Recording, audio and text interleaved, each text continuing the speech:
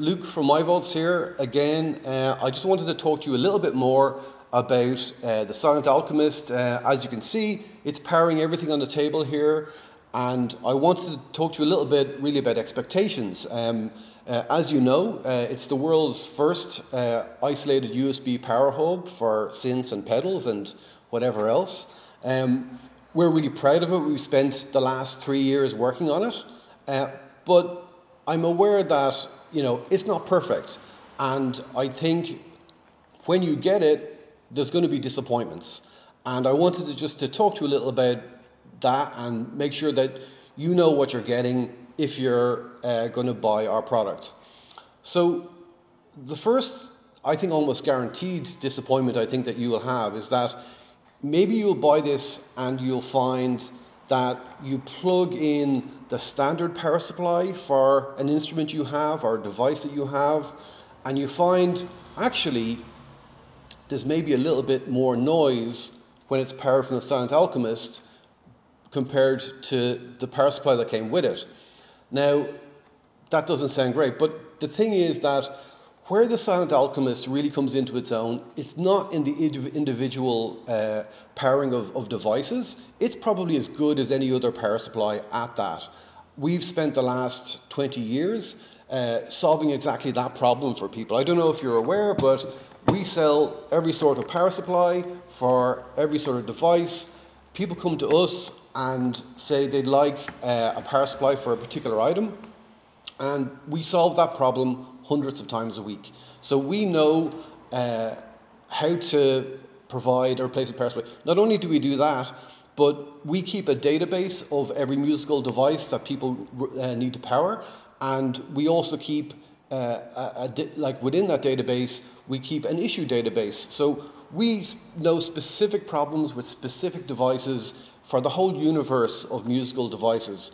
So it puts us in a really great position in terms of us being able to provide the right power for you. With the Silent Alchemist, as I said, it may be as good or maybe even a little bit worse. And the reason for that is that when you buy any product and it comes with a power supply, that's made specifically for this device, whereas this is made in a general way to work well with most devices.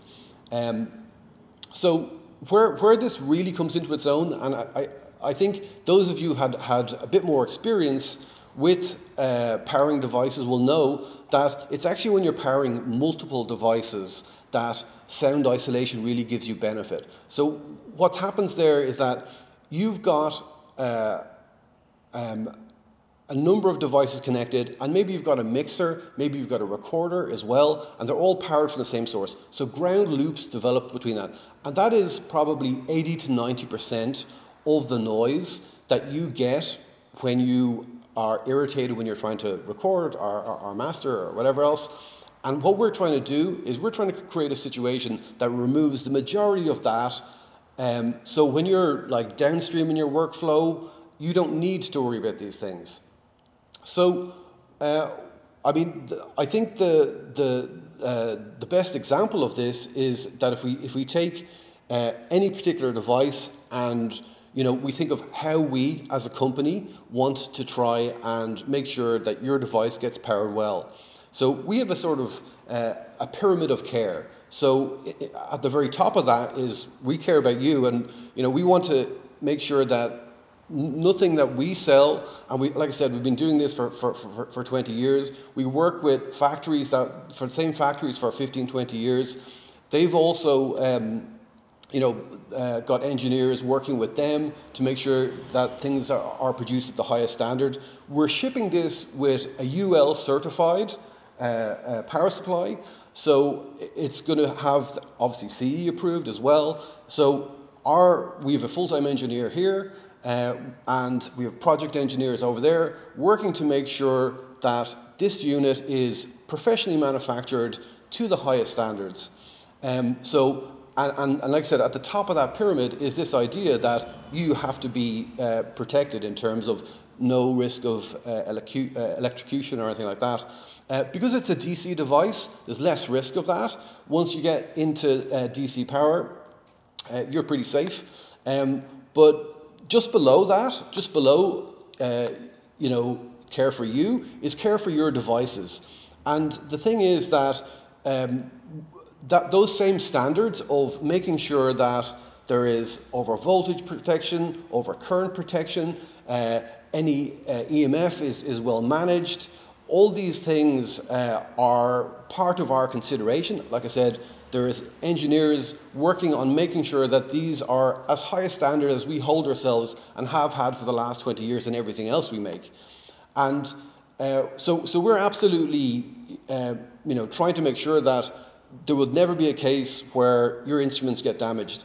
That being said, there are possibilities. You know, whenever you connect one device to another, you have like a physical connection, which means that there could be electrical noise which somehow gets through. Like I said, there could be filtering which is not being applied that was on the original power supply.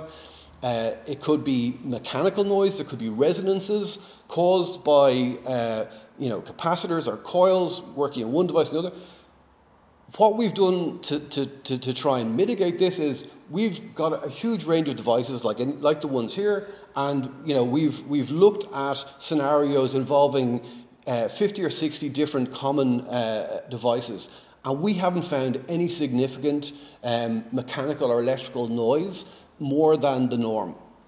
And in every case, we found that the ground loop noise was removed due to isolation. So we think that's like a really solid you know, bit of care for you, your device. And then of course, the other thing that's important is like your recordings. And that's where the Silent Alchemist really pays off. It's got you know, isolation, and not only has it got isolation, but it's also got a manager, like a chip managing each port, so therefore you don't get any of these ghostly reboots. There's no glitching, because when you plug a second device in, it's not affecting it. And likewise, if there are surges or different things, different demands from the different devices, it's not all running off the same board the way it is when you're plugging everything into maybe a USB power hub, or you know, even running off the same AC you know, power strip. So you know, all those elements are the reason why we're, you know, thinking that we've made something that's, you know, really useful and will be really helpful. That's our hope. There'll be things that we haven't expected will come up. We've been as rigorous as we can. I can only hope that you guys, if you are going to back this, you realize that, you know, there will be things that will come up. But we will, as a company, do everything we can to make sure that, you know, if there was a problem, we will sort it out, be it, you know, replacing the unit or just rolling out new versions. But that's how it is. With any, you know, at the moment there's this vacuum that we're trying to fill of a need for isolated USB power hub. It's the first one that's available, so if nothing else, it's going to be the best for the moment, and it sort of paves the way for hopefully other people will come into this space and make similar items. But what we want to do is we want to make something that with you we can bring forward and develop, and maybe it will be that the next version will be an improvement, but we're confident that we've made a nice, robust, solid solution which will you know, cater for your needs. And in that context, another disappointment, unfortunately, but hopefully not too significant, is that we've decided we're actually going to remove the UPS feature from the product. We feel that it's a nice to have rather than a need to have. It's still going to be a great USB power solution. You can power via USB-C or via DC. It still have daisy chaining possibility. But we found that, like, in order to make it a really robust solution, the idea of catering for fallovers with multiple power sources, it doesn't really add to the device that much, but it causes a lot of potential for disappointment. And we only want to ship something that we're really happy with, so you'll be really happy with it. So I hope that all makes sense to you, and I hope you feel that it's the right sort of device for you. We want to be as open and honest, and we hope you could be open and honest with us and tell us that you're along for the ride, if nothing else.